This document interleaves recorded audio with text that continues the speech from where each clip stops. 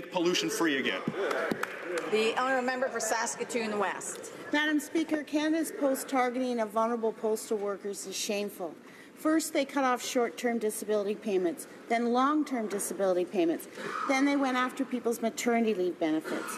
This is a morally bankrupt tactic by Canada Post, and so far the government has chosen to be complicit. Cutting benefits is not good faith collective bargaining. What is this government doing to stop this brutal assault on workers' rights and encourage Canada Post to bargain in good faith? The Honourable Minister of Public Services and Procurement. Thank you, Madam Speaker, and I thank the honourable member for her question so I can clarify. We understand absolutely the impact the work disruption is having on employees and their families. That's why our government has been encouraging both sides to reach a fair agreement as soon as possible. Unfortunately, when a strike occurs, the expiry of collective agreement affects some of the benefits of Canada Post employees, but not all. And I'll give you an example. Prescription drug, for example, will continue for our employees. And I can assure this House that, in fact, employees will maintain full access to their EI benefits, which includes maternity and parental benefits.